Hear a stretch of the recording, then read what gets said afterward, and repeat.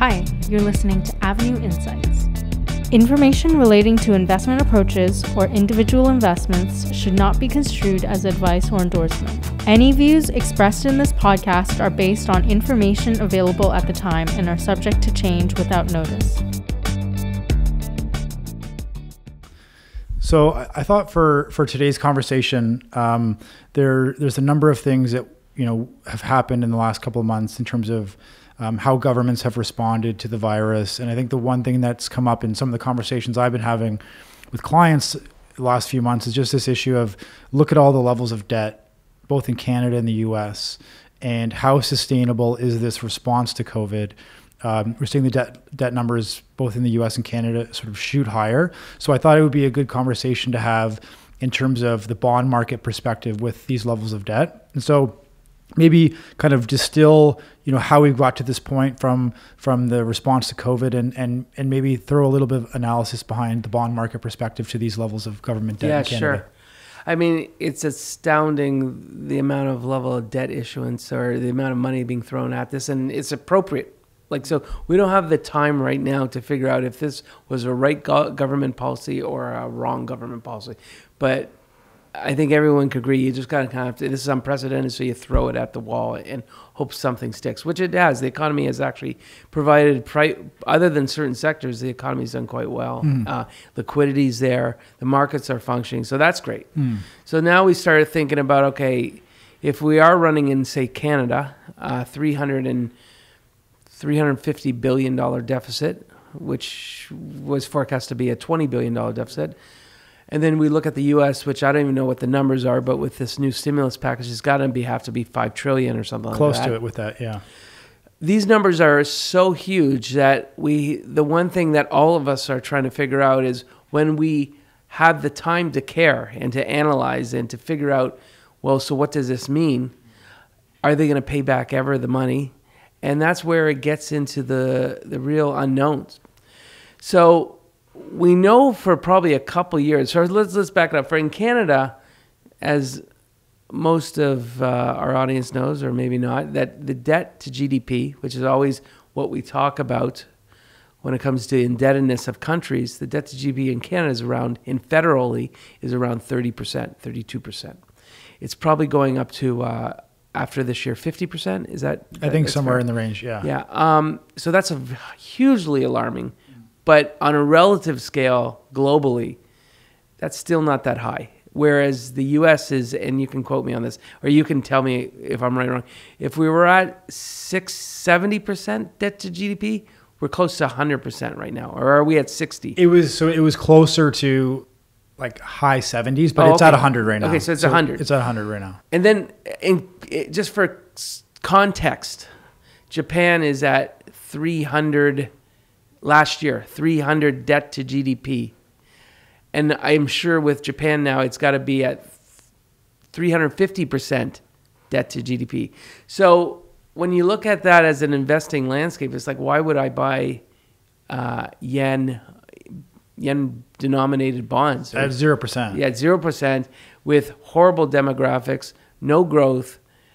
But the biggest surprise in my investment career, and it's over 32 years, I just don't understand why pension plans and agencies buy Japan debt. Now, of course, you have to allocate to it, but why is there not stress to the system? Because I don't know how they're going to pay it off. Now, it did make sense back in the day because they had net savings. They were funding it internally. So that I get. So if you fund it internally through the post office, that's what is kind of like a savings arm in Japan, and internal assets are covering all the payments. But that stopped I'm thinking about 10 years ago. So they have to get outside investors to cover the deficit.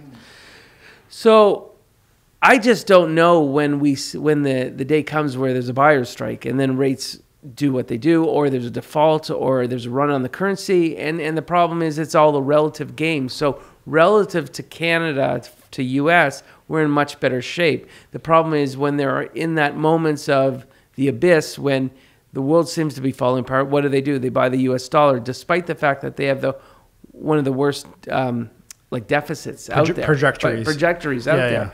So I can't square that. So until the world doesn't want US dollars, it's always going to be a thing, meaning when we're in a situation where the market's dropping out, you would expect Canada's currency to outperform the US currency, but 9 times out of 10 it doesn't when the shit hits the fan effectively. Yeah. You know? I think the one thing I like maybe speak to also the idea, the big sort of debate in the bond market of deflation versus inflation, but really the sort of the deflationary headwinds that we're facing from a demographics, from over indebtedness, and from technology, really. But the bond market is screaming deflation. But with some of the central bank activities, you're hearing people say, "Oh, they're printing money and there's inflation." And so but the bond market is telling you there's no inflation. Yeah. So I'll give you my view, and please add a couple points if I've missed some stuff, because it's a big subject matter. I know both of us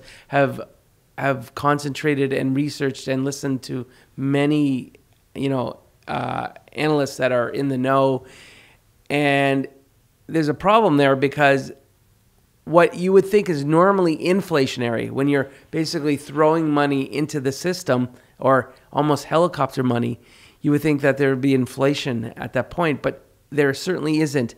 And the new thesis is that when you add on more debt levels at the private level, at the business level, at the corporate level, and at the federal level, less so at the federal level, but more at the personal and corporate level, you start crowding out investment, and things get slower. So when you create a dollar out of thin air and throw it into in the economy, there should be, back in the day when it worked, you had a multiplier effect. You had, I'm making this up, but you had 1.5 times the debt that you threw in created economic activity. And we've seen graphically and anecdotally that number keeps dropping. So every dollar that goes in the system, it's now, like maybe 10 years ago is 0.8. Now it's 0.6. So as you create more in debt, it actually is a trigger to slow down the economy, because as everyone accumulates more debt, they have less purchasing power, even though rates are zero. And you can run your concurrent deficits easily, but you better hope that rates don't go up, because then it'll tip the... it's almost like all that extra debt is you're throwing it on the economy's back, which then it's slowing it down even more, which then is even more deflationary. And so the question is, how do we get out of it? And I think it's an issue that policymakers are dealing with right now, and trying to get stimulus passed. But then the problem is the stimulus gets sort of caught in the political sausage making, and then it's one side wants this, one side wants this, and there's not this consensus to get things done. No, and you've looked at a lot of the velocity of money, that equation. Yeah, well, the velocity of money. Maybe you can explain a little bit. So like from a traditional macroeconomic perspective, the velocity of money is if you take the sort of central bank M2. So M2 is the amount of money in an economy. System, in the economy, yeah. That then through the banking channel creates a certain amount of money that actually then rotates through the system. But if you were to sort of distill it all, you take the size of the economy, so GDP, you divide it by that monetary base, and it gives you velocity of money. And if we'll put up a chart when we edit the podcast, but the chart has declined steadily since the 1990s. And basically what it means is declining velocity just says a dollar in the economy is not turning over as fast as it did previously. And so the problem is when you're trying to grow your economy out of it, you could throw as much fiscal stimulus as you want at it, but that dollar is getting stuck in the system. And that number, that multiplier has to be above 1. And if it isn't above 1, it becomes just a heavier weight on everyone, that they can't spend it out. They can't grow the economy because it's becoming less and less effective. Yeah, I think the other thing too, we can touch on this, is interesting, is that so the central banks have created a lot of this base money in what they're doing. So quantitative easing, where the Bank of Canada now and the Federal Reserve are buying bonds from the government, and it's increasing their balance sheet. But those bonds are not actually legal tender. They basically are an instrument that sits within the banking system as bank reserves. especially in the US. But then the banks aren't lending them out because the environment is not great and banks don't want to risk their own capital. Right. And so the problem is you're throwing all this stimulus from a central bank and fiscal at the problem, but then that money just sits in the banking system. The banks say, I'm not lending this out. Right. Interest rates are low. You're not risking your capital. So the problem is there's a log jam in the system. And there was some initial talk, very premature, but the initial talk of one day the Fed creating a digital currency and that where they can bypass the banks. Yeah, which would be, I mean, that would be a game changer Yeah. because it flips normal monetary mechanisms on their head. And you're crushing the banks in a way, I think, because they become less of a flow of capital. Yeah, you're saying the banks have become irrelevant. Yeah. And so now we have to bypass the banks. And but that would be a rabbit hole to go down that I'm not sure policymakers are at that point yet. No, but no. it's the problem is you know there's a lot of people out there that are hurting, and so policymakers both in Canada and the US are trying to help people, which you can understand. The one thing you keep coming back to is this idea that governments everywhere have a huge revenue problem. And so there's also maybe speak to the idea of, you know, taxes going up and the impact that would have on the economy, because that it seems like taxes have to go up.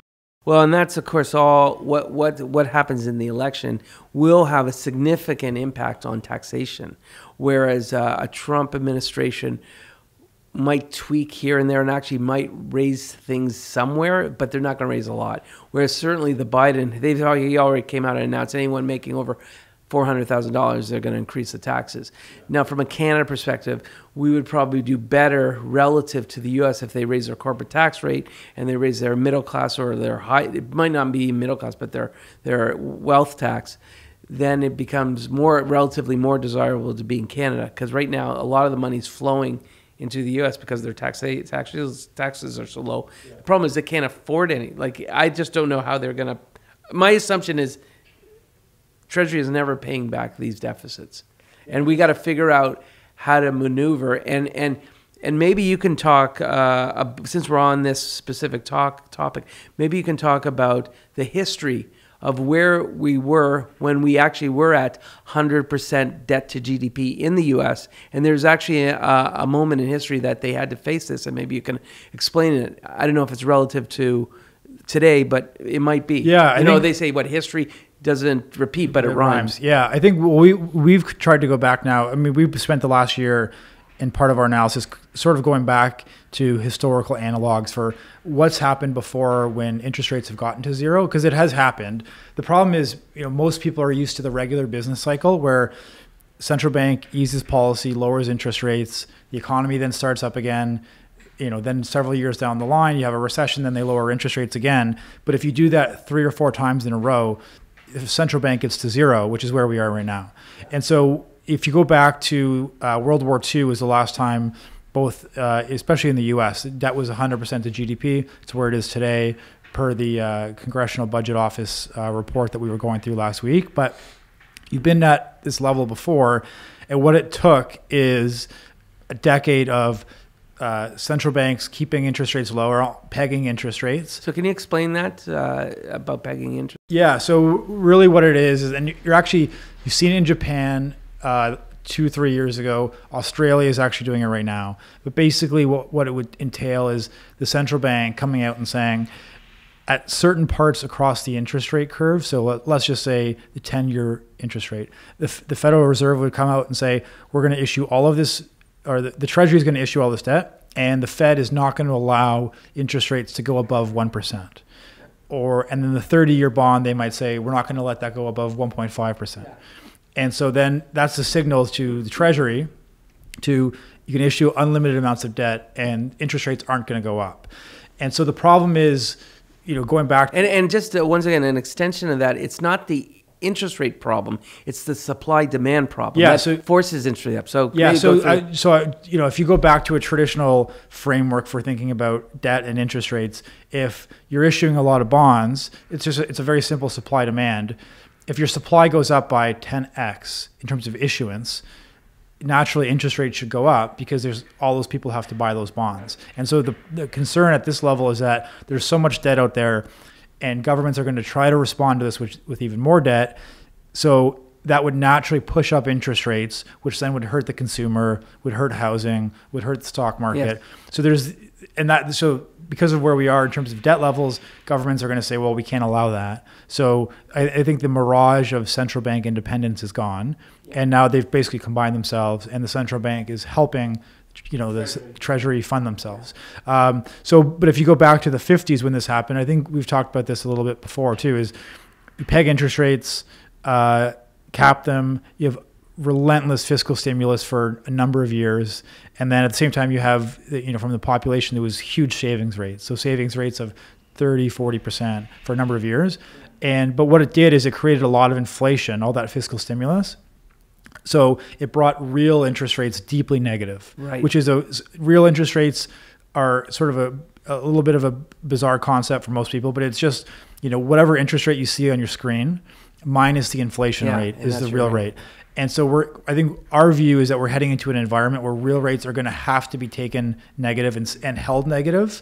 And then there's certain asset classes that will do well versus others. But, a negative real rate environment with low interest rates is a very difficult environment for the bond market. Right. And so I think we're kind of grappling with that right now. And so maybe speak to, lowering the duration of the bond portfolio and sort of, the risk at the long end too. If let's just say they don't cap rates and the long end of the interest rate curve actually takes off on them, what that would look like. Yeah, and I mean, this is the struggling of a bond manager in a sense.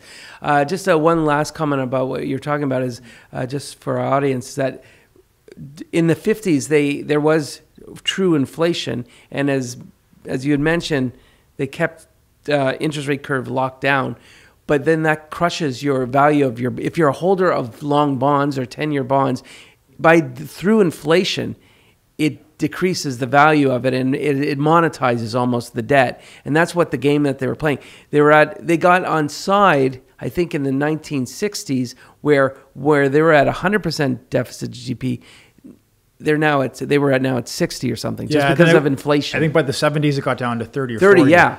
So that's what they did to the bondholders. Now, to answer your question, this is where we struggle, where I struggle, is we're sitting here with a large cash position, and it's strategically kind of there for a reason, but it isn't in a way, because just over the last several months, I've had so many bonds called on me, meaning they've matured and they've retired, that I got to respend it. And there's very little value out there to buy credit, and there's very little value to buy governments. But I'm going to have to do something because the accounts aren't earning anything. So I'm going to have to spend something. I'm just going to probably keep the duration pretty low and be pretty conservative on the spend, because I want in our bond portfolio bullets at another time where if the world does fall apart, high yield is going to fall apart with the stock market, and I want the bullets to buy that kind of thing. Yeah, I think the other thing on that note, what's interesting still is that the Fed and the Bank of Canada are still involved in now buying corporate bonds, which I think it's never been done. Yeah, and why they're still doing it at this point, like I can understand if you're a policymaker why you just keep doing it, because you just want to keep the liquidity going. They're almost like addicted to it. You almost can't stop. It's like a drug addict kind of addicted, where they can't stop and they can't even signal they're going to stop, even though they should stop because it's functioning now. But maybe also another thing to talk about is the issuance you've seen last 6 months. Massive amounts of corporate issuance. So we buy issuer debt. Now, if you were a seller of issuer debt, meaning you're the actually issuer, if you had a balance sheet that was manageable, it was conservative, this is the greatest opportunity to issue long credit, whether it's 10 years, 30 years, and you're literally issuing corporate credit for like an A-low bond, almost like a 10-year, below 1% almost. So if you're talking 1 and 1.5%, like my God, that's almost free money. Yeah. And just the extension of it, the game that we're about to see and play, and they've already started talking about the narrative. This is very dangerous in my view. The government, especially the Liberal government in Canada, has basically been talking, saying, let's throw out the debt to GDP calculation. It's no longer relevant, which is really scary. Yeah.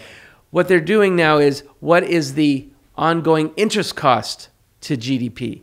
Because if you have a debt to GDP go to, say, 100%, well, to them it doesn't matter because you're issuing credit or you're issuing government bonds at near zero or, say, 1% or even 0.5%, and your interest costs have crashed. Yeah. So on a apples-to-apples basis, it's actually lower than it was 10 to 20 years ago because we, of course, had to do funding. We, as in the Canadian government, had to do funding at 7, 8, 10%, and now they're doing funding at 1%. That's great until it doesn't work anymore, and then you're stuck with now that other equation where then all the credit agencies of the world say, well, you might have ignored it, but we didn't ignore it, and you're now at 100% deficit to GDP, a debt to GDP, and we're going to downgrade you. And the problem is that's actually the big problem for Canada. We just got a whiff of a downgrade from Fitch, but that's not really relevant because Fitch isn't really followed. And if it was S&P, it would be a bigger deal. Yeah. That's just my comments, and I'm happy to say that. Yeah.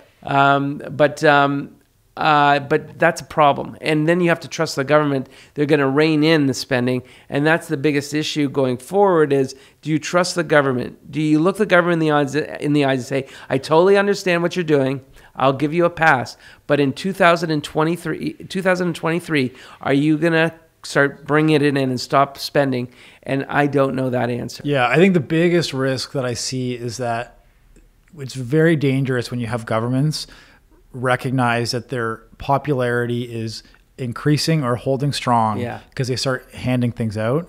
And especially if that's on the back end of issuing all this debt. And that's, I think, the biggest concern that people have out there is just whether people are in the weeds every day following things or just, reading the newspaper once a week and they see the headlines, is that I feel that most people realize it doesn't feel right and it doesn't feel sustainable.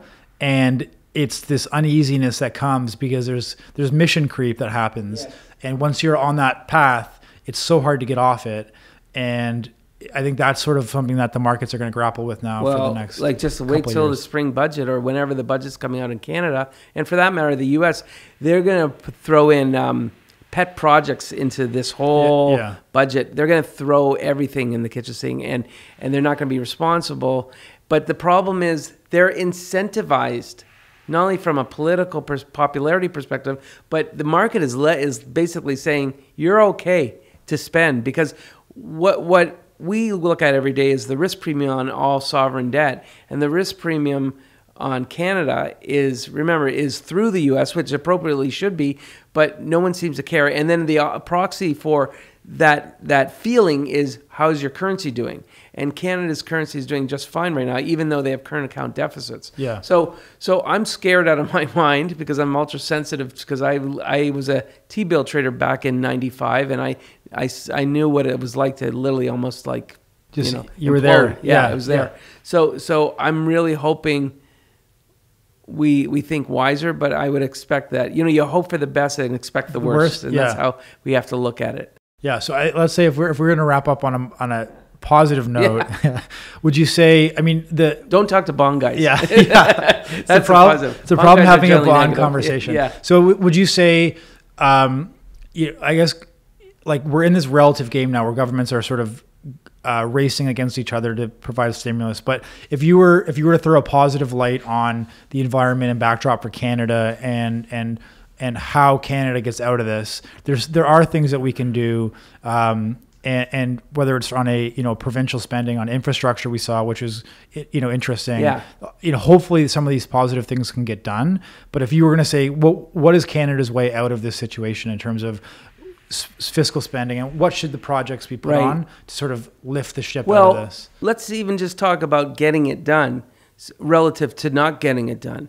So we're here listening to the House and the Senate and the President arguing about a stimulus package where Canada has a system where even we don't have a majority government, but we can get the stimulus package much quicker because of our political apparatus in a sense, which is also more dangerous, but because there's no checks and balances. Yeah. But even then, the positives of Canada is, one, we get it done. We're releasing funds. We tend to be looking at infrastructure We don't have this political bent about not funding states that are against. Yeah, we're not fighting a culture war. Exactly. Yeah. So that's helped, and that's the extension of our bullishness. Is that we're very progressive in our country, which is really great for immigration.